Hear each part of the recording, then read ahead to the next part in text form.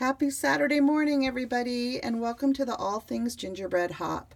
You've probably come here from Tina, who's Tell Him Thank You, or one of the other people that are hopping with us today, but we want to welcome you all into the All Things Gingerbread Hop. This paper just shows the different people that are hopping, and I want to say hello to Tina and Betty, Christina, Felicia, Ginger. I'm so excited that everybody has gingerbread projects to share. You know, gingers just warm my heart. Every time I see a gingerbread project, I always smile. I just think they're very heartwarming. So I hope you guys will be inspired today. Hop along with us. Don't forget to subscribe and comment. Everybody's giving away a prize. My prize is you get to choose one file from Arala Miha's shop if you're the winner from my channel. So be sure to leave a comment and let me know which of my projects inspired you. And we will see who ends up being the winner. And I want to thank Betty of Arala Miha's shop for sponsoring my prize again. She sponsored me for the mason jar hop too, so I really appreciate it. I'm also doing some guest design work for her for the month of November, so I will be sharing some of the projects that I made do contain digital files from her wonderful shop.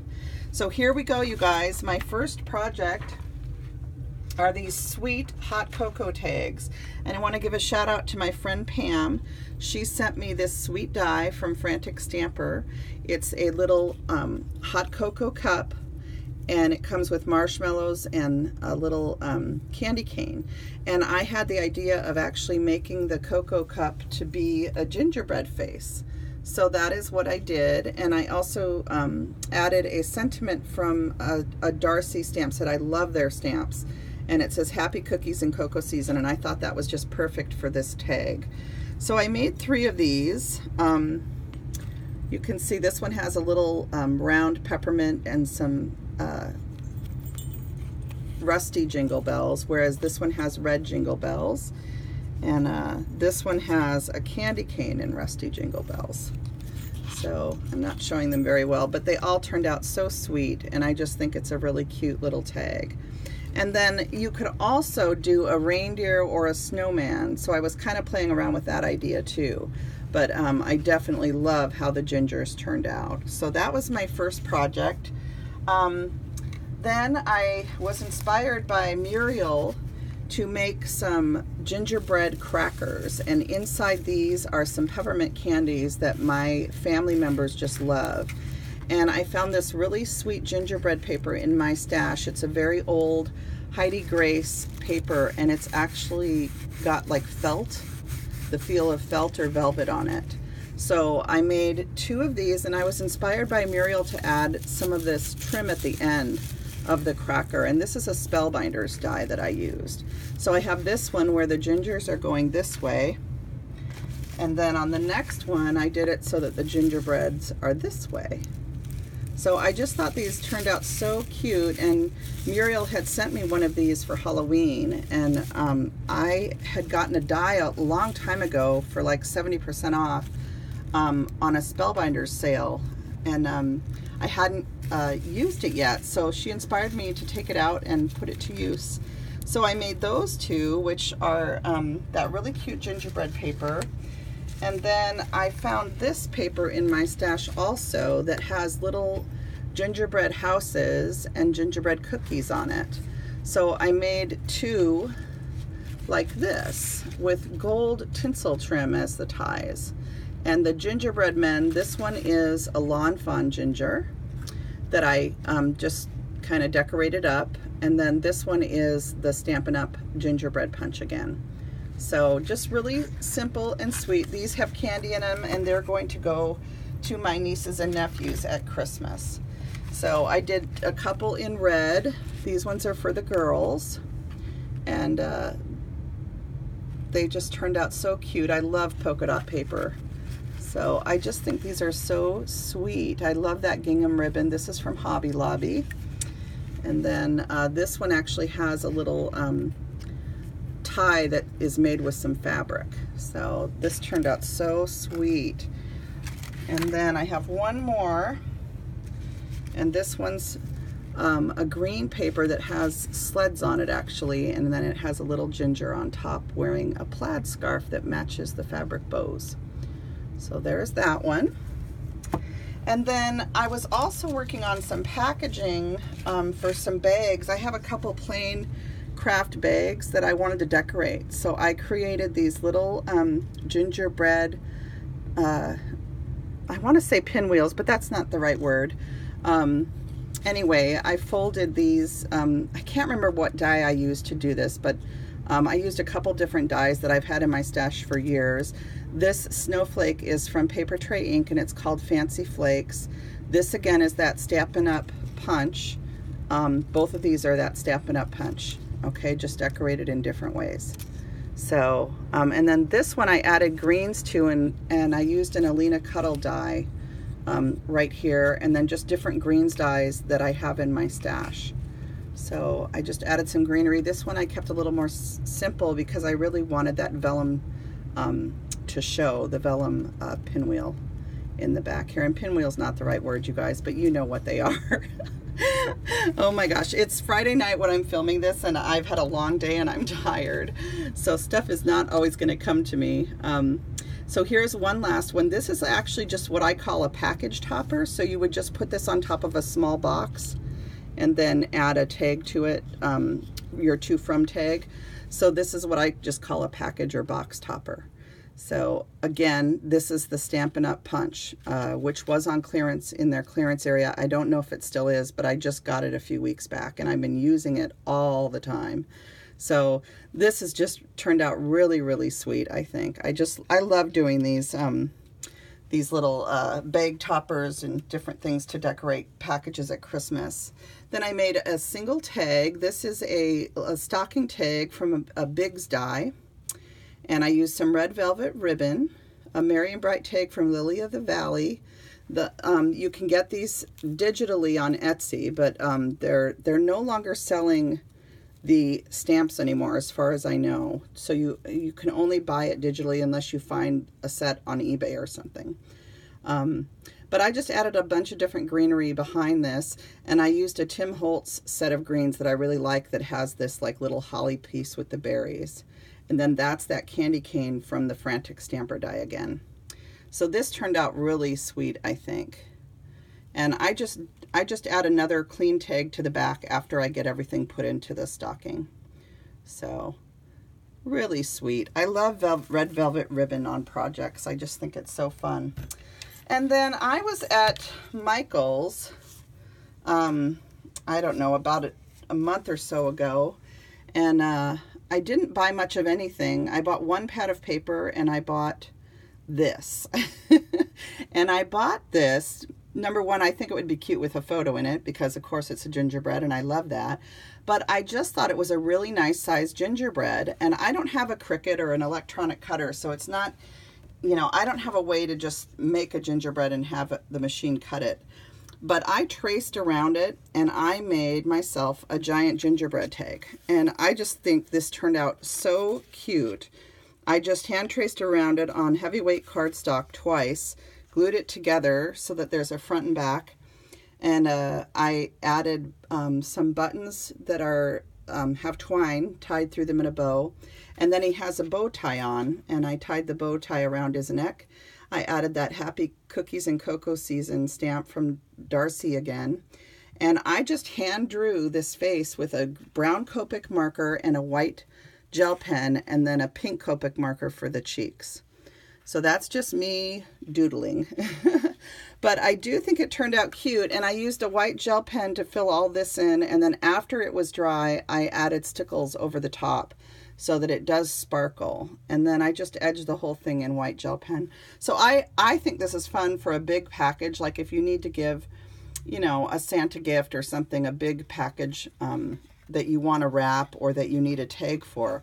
I just thought this would be perfect for that, and there's room to write on the back. Or you could put the child's name like along the foot here. And I was inspired by a video actually on YouTube, and I don't have the person's name in front of me right now, but I'm going to link the video that inspired me because she used her Cricut to make a giant ginger and to decorate a bag, and it was such a cute idea. So that was what inspired me I had already bought this and I had the idea, but I watched her channel and it reminded me that I should go ahead and do it. So I took this out from my Christmas stuff and I went ahead and just hand did it. So I just thought that was kind of fun. And those are all kind of my off the page projects. So I'm going to set these aside really quick. And then the last thing I have to share are some cards that I made. So I couldn't do a gingerbread hop without having a few Christmas cards. So I'm going to go through these really quick. I'll be posting everything to Instagram with information on products used. But certainly in the comments below this video, if you have any questions about any of these cards and what was used, please leave me a comment and I will definitely try to respond. It might take me a few days, but I will respond. So this card, my idea was to make a bakery box of gingerbread men. So the idea is that this is a bakery box and the cookies are inside. So you can see that I added acetate to the window. I didn't put any shaker bits in because it's supposed to be a bakery box. And so I wanted it to kind of be authentic. And so that's what I did. And then I just used some Mama Elephant snowflakes, some little gumdrop stickers that I got at Fred Meyer, and some little fronds that I had cut. And I just thought this little bakery box turned out so cute. And then you guys have already seen this project from yesterday, but I think this is definitely one of my favorite projects, favorite Christmas cards this year, because I just love anything to do with angels. So I already shared this one in my previous video, but I wanted to show it again. And again, this background, this paper here is the Camilla background from Irala shop. So that's Betty's shop. Then here's another one. Now, I have to tell you, I absolutely adore these gingerbreads. This is the Tim Holtz die. I'm sure you guys have all seen it. I think it's 2 seasons old now. I think it was last year's release, not this year. But I just love this die. And at first I wasn't too sure when I first saw it, but then I just kept looking at it and looking at it. And I loved the idea of doing 2-layer gingerbreads. And so I started playing around with it, and I have like, I'm not kidding you guys, I have so many things I could show you, but they're not all done yet. So I'm only showing you what I have finished tonight. But Tim, you did a fantastic job designing this die, and I absolutely adore it. And I really love how it turns out when you just decorate it up and make them look so cute. So I'm very excited about this die. This Merry Gingerbread Season is a gingerbread sentiment printable. It's a Christmas sentiment printable that is in Betty's shop. And I like it because you just can cut them out and have them all ready. You don't need to stamp them. So that's how I did that card. And then I did 2 other cards using those sweet gingers because I am in love with them, you guys. And this is a guy and a girl card. And the difference is on this card, you can actually, they're on Velcro, if you can see that. And I've got a tie so that it can hang on your tree. So I call this an ornament card, but basically you can give this in a little gift bag or whatever, and then they have the ginger to hang on their tree forevermore if they want to. So this little sending you gingerbread hugs and kisses is a sentiment from My Creative Time. Hi, Emma. Emma has an adorable gingerbread set, which I think I used in a video last year or the year before. I still have it and I still love it. So I used her sentiment to go with this. And then this is her sweet little bow die, which I demonstrated or showed you these bows a while back. So I used this one on a project. This sweet window was created with a die from Honeybee Stamps. And inside I just have some snow and clear sequins. So these are both very, very similar. This one's a little more masculine in that I used just some plain buttons. And it has a sentiment that says gingerbread wishes coming your way. So very, very similar. Again, it is a pull-off ornament, so you can take it off and put it on the tree. You just remove the Velcro buttons. And it is a shaker. So just really simple. Inside, I use these XOXO, like Hugs and Kisses, layering piece. And this is also from My Creative Time. So just really sweet cards. I thought these turned out really nicely. So, and I am in love with this Tim Holtz gingerbread. Oh my gosh. Okay, let's move on. I couldn't not do a gingerbread hop without using the Lawn Fawn gingerbreads. So these are the Lawn Fawn ones. And I use that, that face stamp from Peachy Keen that I always use. And I also use the Stampin' Up! Punch for the little bows.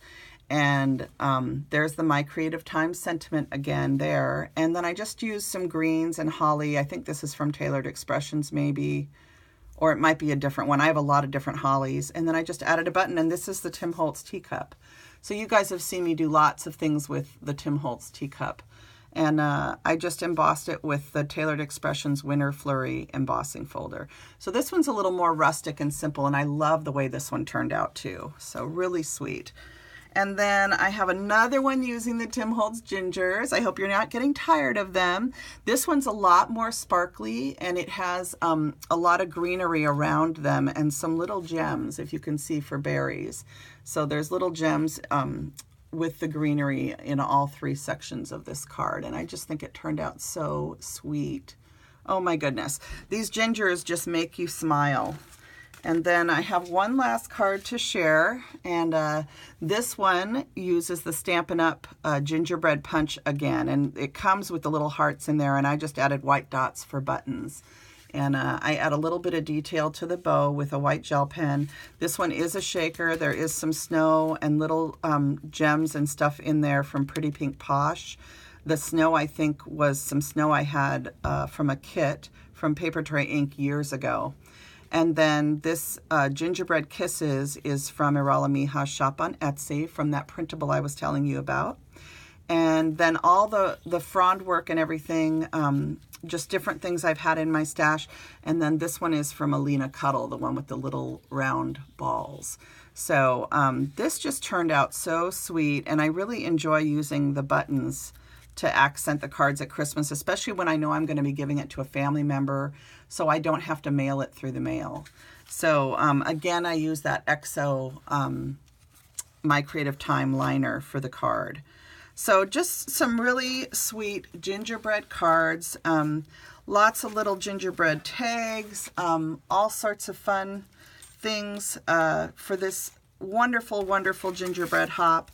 I hope you guys have enjoyed my video and seeing all the different things that were created, and I hope to read your comments as the days go by, and I will be drawing my winner after Thanksgiving, probably the first week of December. So whoever wins the printable, I will pull the name and post a video sometime during the first week of December. That gives everybody plenty of time to watch all the videos and comment and enjoy all of this wonderful, wonderful gingerbread goodness. So I wish you all a very, very happy Thanksgiving. If I don't post any more videos between now and then, I just want to wish you all a very, very happy Thanksgiving. Enjoy time with your family, with your friends, with your loved ones. And we just are so thankful for all of our blessings. And you who share crafty time with me are part of the blessings in my life. So God bless us, everyone, and enjoy the hop. Bye now.